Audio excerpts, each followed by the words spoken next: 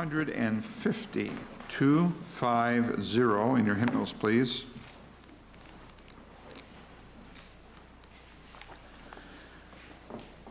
So we're wondering who the next president of the United States is. We don't know for sure yet, but I can tell you one thing that I do know about the administration of this country and every other country in the world. There will come a day when we don't talk about the president anymore. We'll be talking about the king. And so here is a song that assures us on biblical fact that there will come a day when Jesus Christ will rule the world as king. So this is a joyful song. Let's stand together. And first, second, and fourth. 1, 2, and 4 of 250.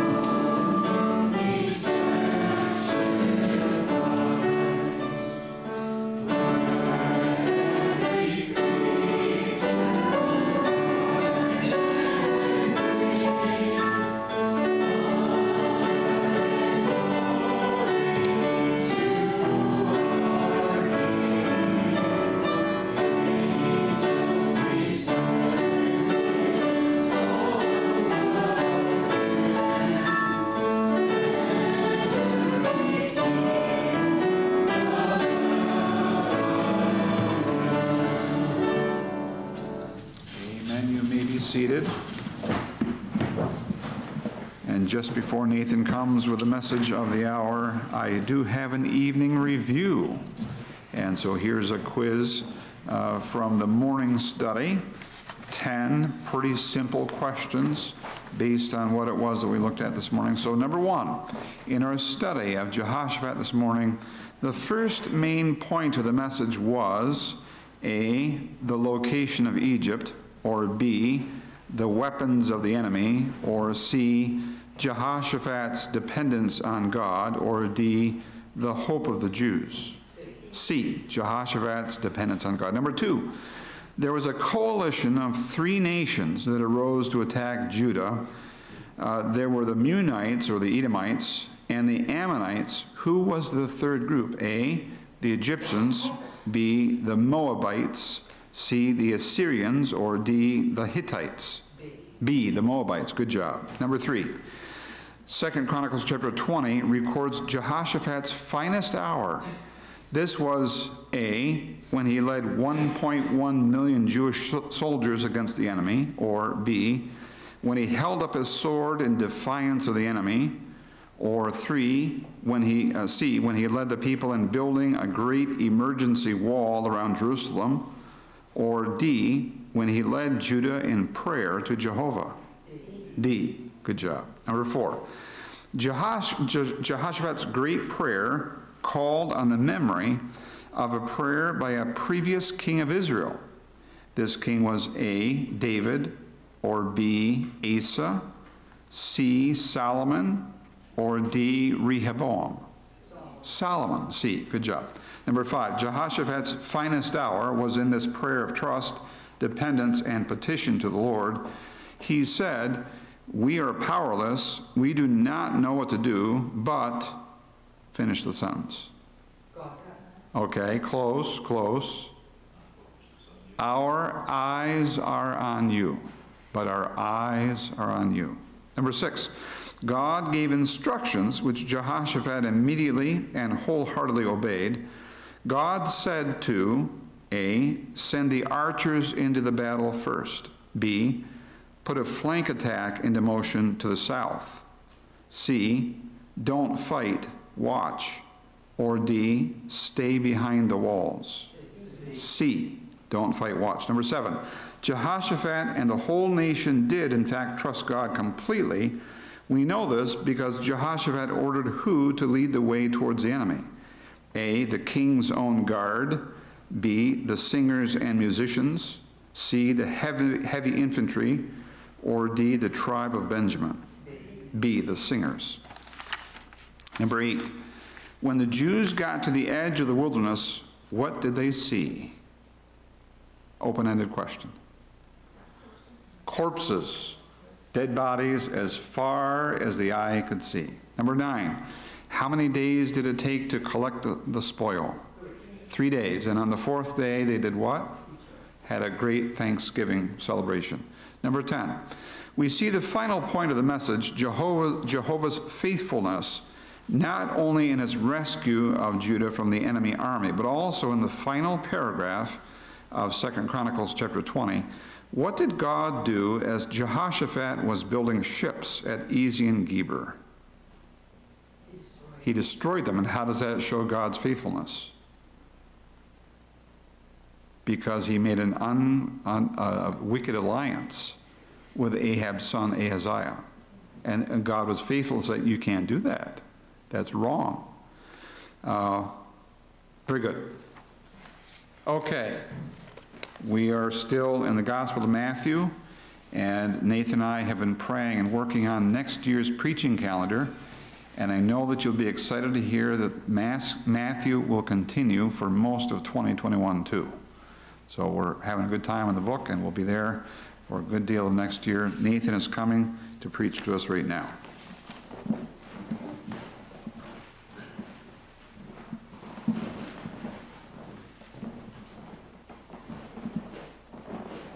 Good evening.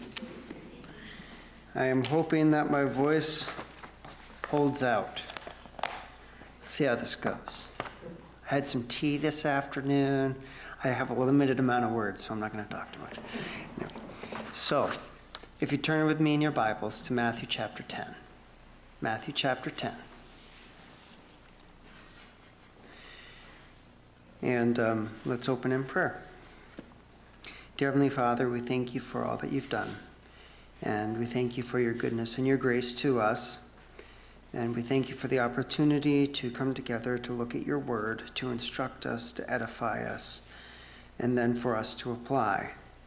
I pray that you would be with me, give me clarity of thought, give me discernment. And I pray that you would help us to not be discouraged about what we see around us, but help us to be encouraged by what we see here in your word and are reminders of who you are. Thank you for your goodness and your grace. Thank you for your love for us. In Jesus' name, amen. So we are in Matthew chapter 10 for the 3rd week in a row. Jesus is instructing his 12 disciples. He's preparing them for ministry, and he's giving them instruction. That is the context. As such, we remember that these are not direct instructions to us, yet there are many things for us to learn in this passage. We are going to be looking primarily at verses 34 through 42 tonight. As a reminder, I'm going to actually start, and we're going to go ahead and read through the passage, starting at verse 5 and go to the end of the chapter, just so we're reminding ourselves where we're at. Jesus has called his disciples. He's called them by name. And so now, starting in verse 5, I'm just going to read to the end of the chapter, just so we have the context. These 12 Jesus sent out after instructing them.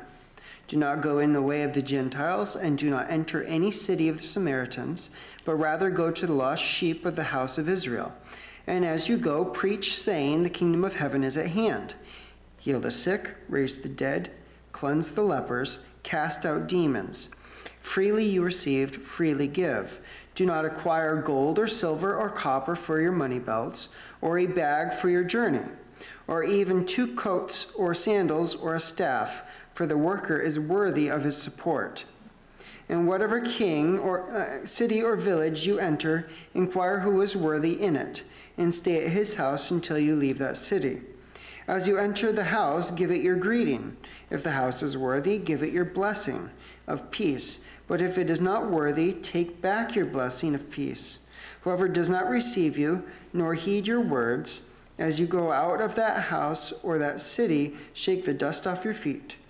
Truly I say to you, it will be more tolerable in the land for the land of Sodom and Gomorrah in the day of judgment than for that city. Behold, I send you out as sheep into the midst of wolves. So be shrewd as serpents and innocent as doves.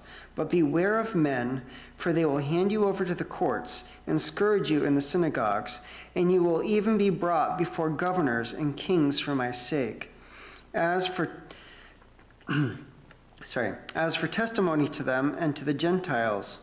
But when they hand you over, do not worry about how or what you are to say, for it will be given you in that hour what you are to say. For it is not you who speak, but it is the Spirit of your Father who speaks in you.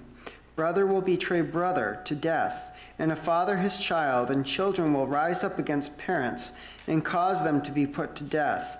You will be hated by all because of my name. But it is the one who has endured to the end who will be saved. But whenever they persecute you in one city, flee to the next. For truly I say to you, you will not finish going through the cities of Israel until the Son of Man comes. A disciple is not above his teacher, nor a slave above his master. It is enough for the disciple that he become like his teacher, and the slave like his master. If they have called the head of the household Beelzebub, how much more will they malign the members of his household? Therefore do not fear them, for there is nothing concealed that will not be revealed, or hidden that will not be known. What I tell you in the darkness, speak in the light, and what you hear whispered in your ear, proclaim upon the housetops. Do not fear those who kill the body, but are unable to kill the soul, but rather fear him who is able to destroy both soul and body in hell. Are not 2 sparrows sold for a cent, and yet not one of them will fall to the ground apart from your Father? But the very hairs of your head are numbered. So do not fear. You are more valuable than many sparrows. Therefore, everyone who confesses me before men, I will also confess him before my Father who is in heaven. But whoever denies me before men, I will also deny him before my Father who is in heaven. Do not think that I came to bring peace on the earth. I did not come to bring peace, but a sword. For I came to set a man against his father, and a daughter against her mother, and a daughter-in-law against her mother-in-law. And a man's enemies will be the members of his household. He who loves father or mother more than me is not worthy of me, and he who loves son or daughter more than me is not worthy of me. And he who does not take his cross and follow after me is not worthy of me. He who has found his life will lose it, and he who has lost his life for my sake will find it. He who receives you receives me, and he who receives me receives him who sent me. He who receives a prophet in the name of a prophet shall receive a prophet's reward, and he who receives a righteous man in the name of a righteous man shall receive a righteous man's reward.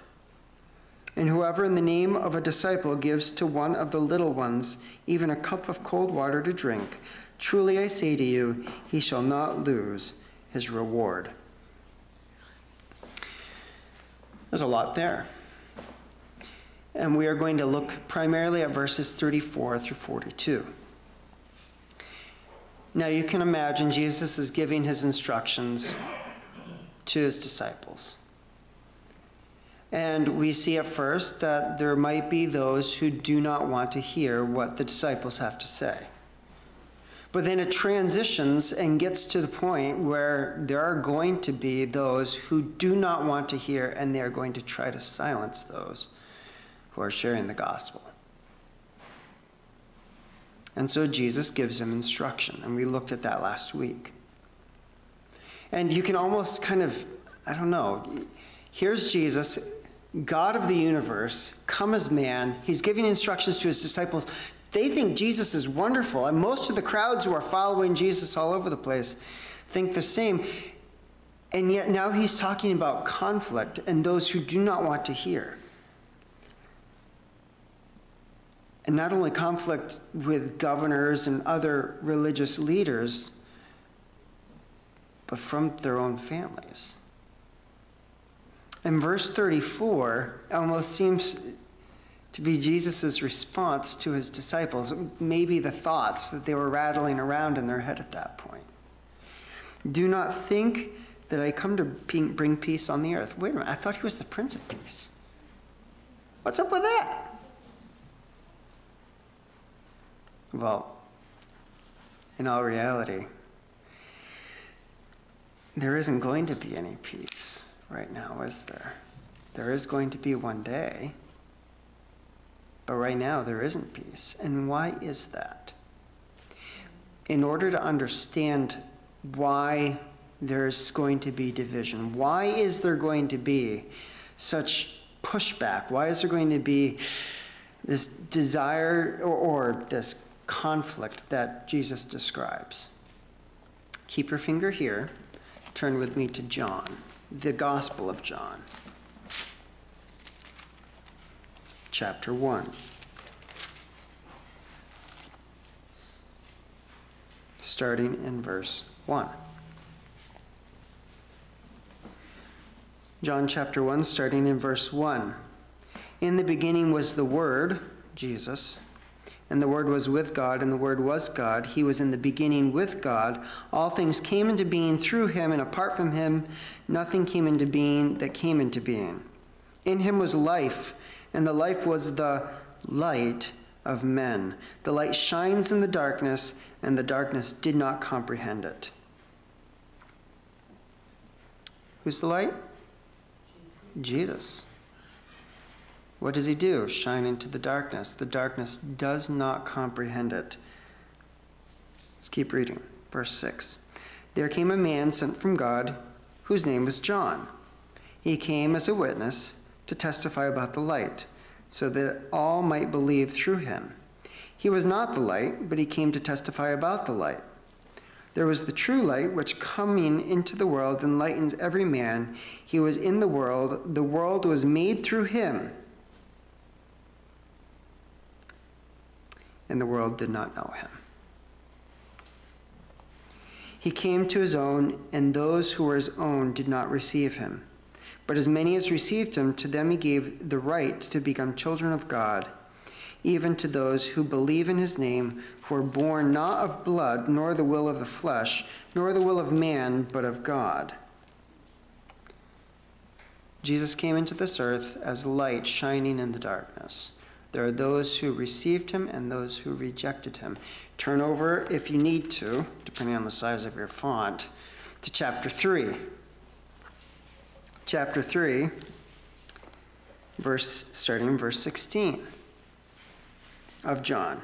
John 3:16. For God so loved the world that he gave his only begotten Son, that whoever believes in him shall not perish but have eternal life. For God did not send the Son into the world to judge the world, but that the world might be saved through him. He who believes in him is not judged. He who does not believe has been judged already, because he has not believed in the name of the only begotten Son of God. This is the judgment, that the light has come into the world, and men love darkness rather than the light, for their deeds were evil. For everyone who does evil hates the light, and does not come to the light, for fear that his deeds will be exposed.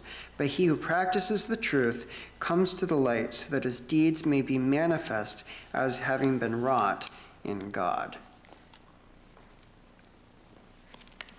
One more place. Keep your finger in Matthew, keep going to the right. We're going to Ephesians.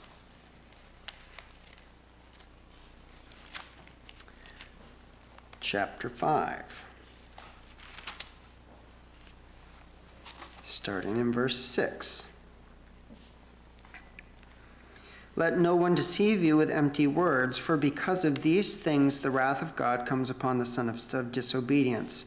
Therefore do not be partakers with them, for you were formerly darkness, but now you are light in the Lord. Walk as children of light. For the fruit of the light consists of all goodness and righteousness and truth. Trying to learn what is pleasing to the Lord. Do not participate in the unfruitful deeds of darkness, but instead even expose them. For it is disgraceful even to speak of the things which are done by them in secret. But all things become visible when they are exposed to the light. For everything that becomes visible is light. For this reason it says, "Awake, sleeper, and arise from the dead, and Christ will shine on you." Turn back to Matthew.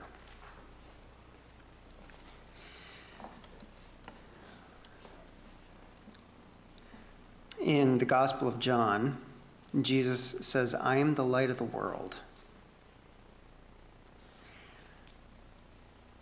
But the world is not light, is it? It's darkness. And when the light shines on different spots of the world, it's like, who's ever gone in? Both my grandparents were farmers. And one of my grandparents, my papa, my mom's dad, would deliver grain to lots of different farmers and seed and minerals. And you'd go in the warehouse, and flip on the light, right? Or you go up in the hayloft and you turn on the light, and what happens? Everything scatters. Run away!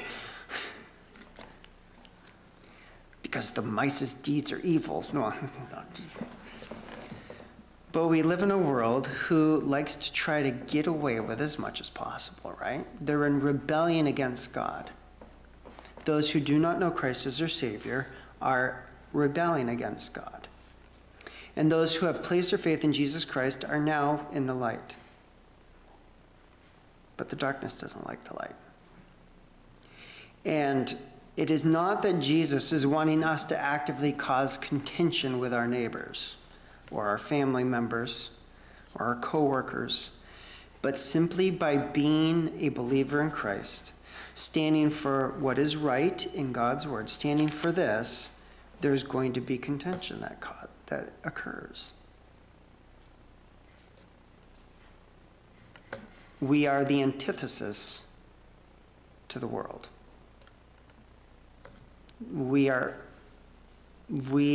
By simply professing Christ as our Savior and walking in Him, we are antithetical, or we are against everything that the world stands for. And that's going to create problems. It's going to create conflict.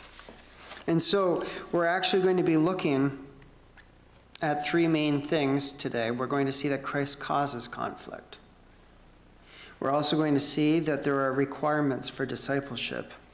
And we're also going to see that there are rewards for faithfulness as a disciple of Christ. So the first thing we see is that there's conflict. Verses 34 through 36. And the conflict that is shown is not just conflict with someone out there, it's within your own home. And think about, family is pretty important nowadays. And we live in a secular society that's tried everything else. They've tried, maybe money's where it's at. Maybe good, fun experiences where it's at. But quite often, it ends up, life, it's all about family. If you don't have family, you have nothing. So family before everything else. Even at work or something like that, and several of the places that I've worked, listen, I've got a family emergency, I need to take care of this, I can't come. Oh yeah, family first, right? And okay, that's not bad. You do need to take care of your family, but family is not the end-all be-all. And in Jewish culture, the family and dedication and commitment to family was extremely important. Notice mother-in-law and daughter-in-law, that was supposed to be a tight relationship as well. I mean, that is not Western society today, but in Jewish culture, the mother-in-law and the daughter-in-law were expected to have a close relationship, and even that was, even any of these relationships were going to be set against each other just simply because someone knew Christ and someone else didn't, and it was going to cause division and strife. And so there was going to be conflict.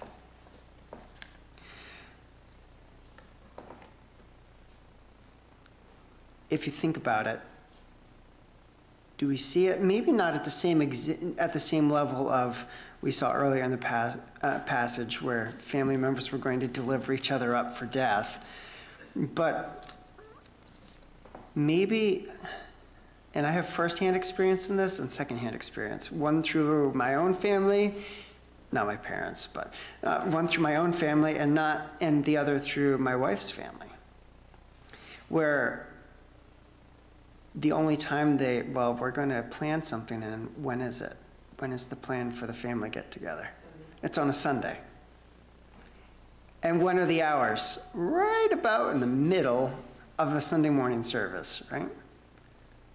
And then you have a decision to make. Well, why aren't you? Are you not good enough to meet with us? Why aren't you coming? My wife, her family, when she and Shari got saved, the family in the past had been planning it on other days other than Sunday. And when they found out they had become Christians, were going to church, they would intentionally plan things on the Sundays when they couldn't come to see how they would respond. And Misty and Shari had a choice to make. You get called names. You're a Bible-thumping Christian now. There's conflict and contention there. Were Shari and Misty looking to cause trouble? Well, no. But it comes because men love darkness rather than light. Men love their own sin. And when a believer comes into a situation, it sheds light in some way, and people see maybe their own sinfulness and their own guilt before a holy and righteous God, and they don't like it. Not because of us, but because of God, right? It's not because I'm some great person. It's because of God. So there is conflict, and there's a decision to be made. And we see that there's conflict, but the next thing I want us to look at is the requirements for discipleship. A disciple is a follower. Remember, Jesus had those who were kind of following, but for discipleship to go further at this point, something has to happen. So, he who loves father or mother more than me is not worthy of me, and he who loves son or daughter more than me is not worthy of me. And he who does not take up his cross and follow after me is not worthy of me. He who has found his life will lose it, and he who has lost his life for my sake will find it. This is not the only time Jesus talks about this particular instance. If you want to write down, if you're taking notes, Luke 14, 26 and 27 is another passage you can look up at a different time. And Jesus says it this way: if anyone comes to me and does not hate his own father and mother and wife and children, brothers and sisters, yes, and even his own life, he cannot be my disciple. Whoever does not carry his own cross and come after me cannot be my disciple. Well, hate? What is that supposed to mean? I thought we were supposed to love everyone, right? What does hate mean? And Jesus is using extremes. In comparison to my love for God, my commitment to following God, all other relationships, everything else, everyone else I know, all relationships that I have take second stage or take a back seat compared to my relationship with God. That's where it needs to start, specifically Jesus. And so here in Matthew chapter 10, verse 37, Jesus talks about a love. And this is actually interesting because it is not agape, that what we think of as like an unconditional love. This is actually phileo, which is a brotherly love, an affection, a desire to know them and get to know them. And our affections are to be directed towards Christ above all else.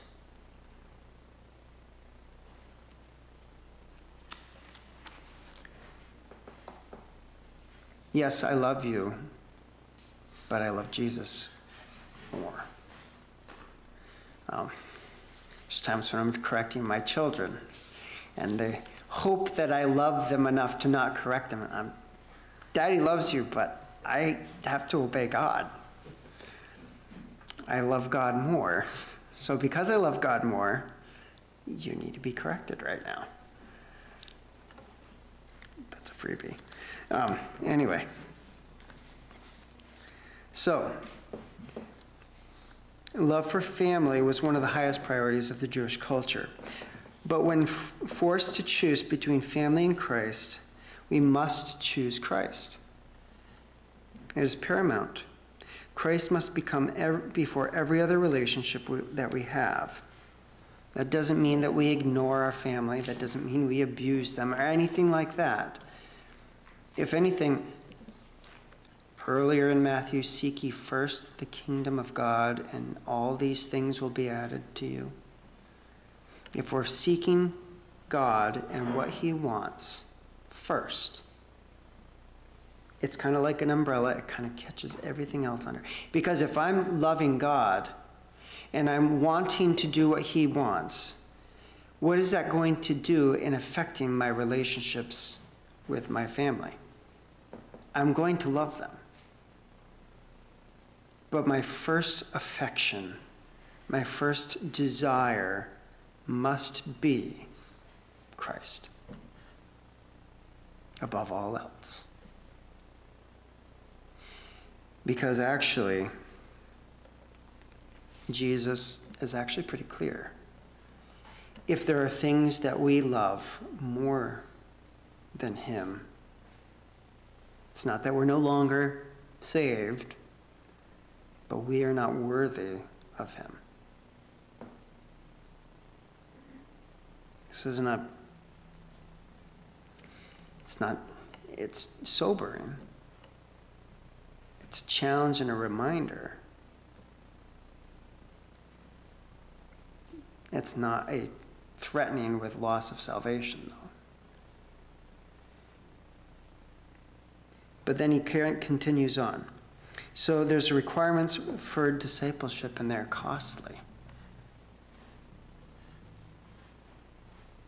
Loving Christ and having an affection for him above all else. But then, cross. We have a cross. And he who does not take up his cross and follow after me is not worthy of me. What do we mean by take up my cross? Does that mean like we wear a nice necklace? I've got a cross necklace. No, I don't have a cross necklace. Someone who wears a cross necklace, right? Does that mean what it means? I'm bearing my cross. Or, well, I have a touch of the asthma, or I'm really sore, my back, and that's just my cross to bear. Is that, what is this? Is it like, well, we all have our cross to bear. Is that what's going on here? For one thing, has Jesus died yet? In this? No. Was the cross something that was popular during Jesus' time? Or was it just like, oh, I just love going to crucifixions or so much? I would just love to be crucified. No, it wasn't. I'm being a little bit facetious. Okay, maybe a lot facetious. But the cross was a token of shame. The Romans were masters at trying to cause as much pain and humiliation to their prisoners that were about to be executed. And the process of execution was extremely uncomfortable. And yet Jesus is saying, take up your cross and follow me. Jesus, when he was getting ready to be crucified, what did he have to carry and ended up having to be helped carry to Golgotha? His cross. So when it means that you're taking up your cross, when Jesus took up his cross, where was he headed? To death. And he says, take up your cross and follow me. What are the implications? Have we thought about that? The implications are that when I'm picking up this cross, I am taking up the very instrument of my death, and I'm going and following Christ. And what did Christ do? He died. And I'm willing to do the same. Follow after me. Follow me. Do the same thing that I'm doing.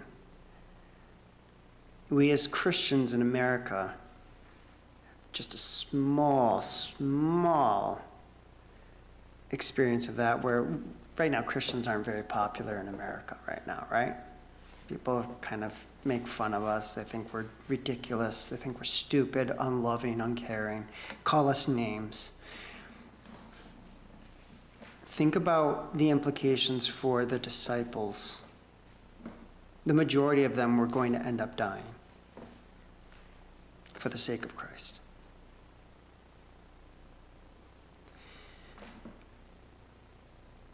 It's rather interesting.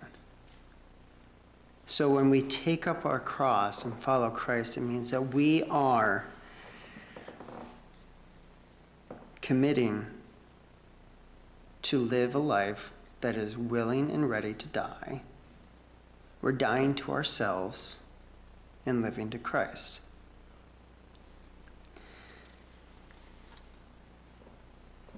Verse 39 is an indicator or an explanation. He who has found his life will lose it, and he who has lost his life for my sake will find it. Christ says, if you love your father or mother more than me, you are not worthy of me. If you love your children more than me, you are not worthy of me. If you do not take up your cross and follow me, head in the same direction as me, you are not worthy of me. Whoever finds his life will lose it. Whoever loses his life for my sake will find it. The idea of finding your life or losing your life is in the context of following Christ. So if finding your life has to do with, I have a pretty good life. I'm comfortable. I'm trying to find the satisfaction and the contentment that I am looking for in this life and the things that I'm experiencing and the things that I'm doing.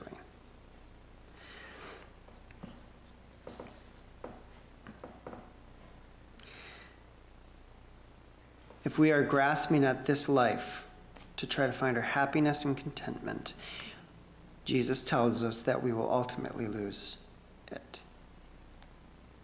But if we're willing to lose our lives, if we're willing to be a living sacrifice for Christ and live our lives for God, we will find it. In this life? No, probably not. Which leads us to the third point, which is reward. So, verse 40, he who receives you receives me, and he who receives me, receives him who sent me. He who receives a prophet in the name of a prophet shall receive a prophet's reward, and he who receives a righteous man in the name of a righteous man shall receive a righteous man's reward. And whoever in the name of a disciple gives one of these little ones a cup of cold water to drink, truly I say to you, he shall not lose his reward. There's a lot going on there, but the point is this. Verse 40 and 41. Those who are a part of helping those who are doing the work of God get to share in some part, and they get some recognition from God that God sees the part that they're playing. And there is a reward for that. Now, that doesn't mean we say, oh, I hope I get lots of rewards. That's okay. Yes, but that's not the goal, not so I can show off all the rewards I have in heaven. But as we are a part of the work of those who are serving God, as we are helping and interacting, God sees that. And it is recognized. Verse 42, what's up with a cold cup of water? Even the smallest things, God sees. Nothing is too small for God to overlook. God knows what is going on. He sees what we are going through. Our lives, if we are picking up our cross and following after him, if we are having an affection for Christ more than anyone else, our lives are not wasted. We find them.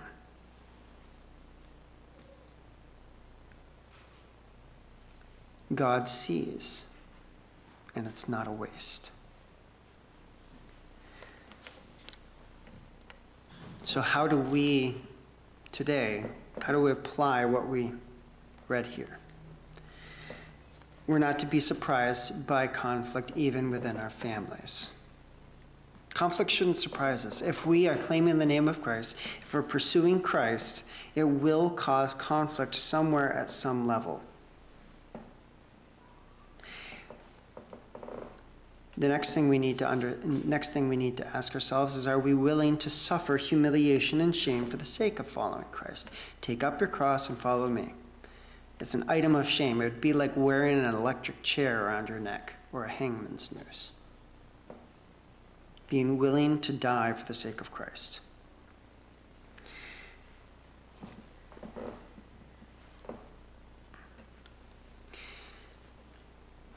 It's uncomfortable. It can be discouraging. But I want to read one more thing for you, and you can just turn with me to 2 Corinthians chapter 4. 2 Corinthians chapter 4. Paul, the apostle, is writing to the church in Corinth. He's describing what he and his assistants or helpers or partners are doing. They're sharing the gospel. And we're going to start in verse 7 of chapter 4.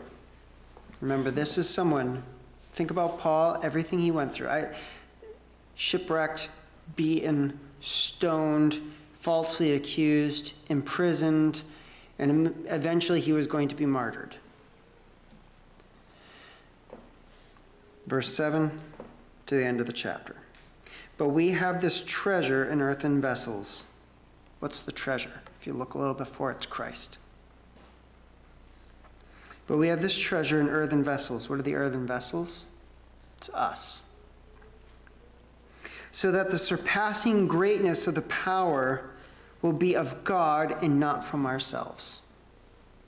We are afflicted in every way, but are not crushed. Perplexed but not despairing, persecuted but not forsaken, struck down but not destroyed, always carrying about in the body the dying of Jesus, so that the life of Jesus also may be manifested in our body.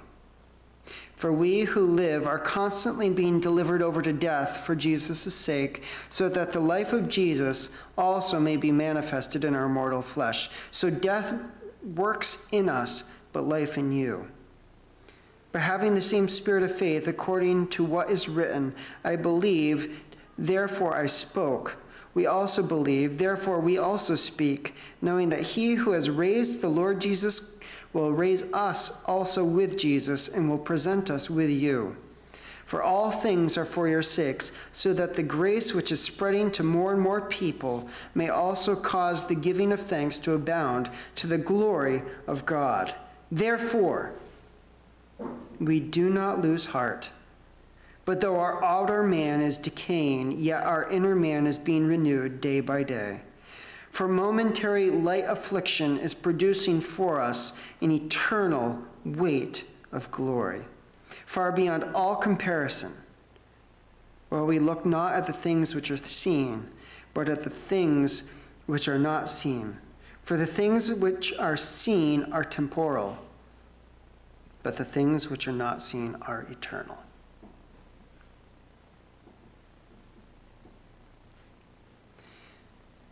That's a very good encouragement to us.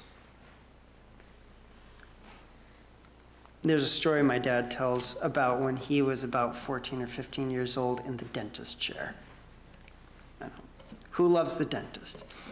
And the dentist was a Jewish man, and the dentist was asking my dad questions with his mouth in his hands in his mouth. I can't imagine. But asking why the foolishness of my dad's cousins going back to Central Africa to be missionaries to share the gospel. I mean, those people over there are perfectly happy the way they are. They don't need whatever. Why do that? Why do that? Because serving God, sharing the gospel with people in Africa is what God wanted my second whatever cousins to do.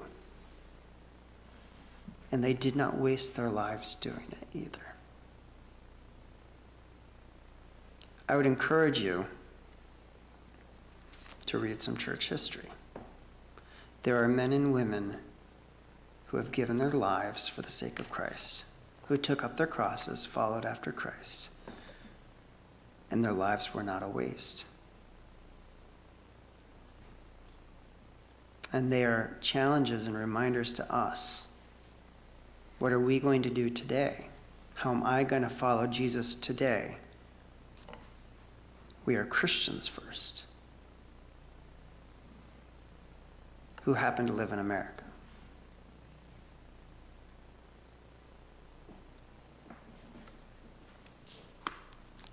Some thoughts. How are we going to live in light of that? In light of what God's word tells us about what is important and what's not. What's most important. Let's close in prayer. Dear Heavenly Father, we thank you for your word. Please help us. We are so feeble and frail. We look at the uncertainty and the affliction, and it can be scary. It makes us nervous. Please help us to trust you and know that you are with us. Help us to live for you faithfully, knowing that this life is not all there is, but that there is a life far greater of eternal consequence waiting for us. Help us to live faithfully in light of that. In Jesus' name, amen.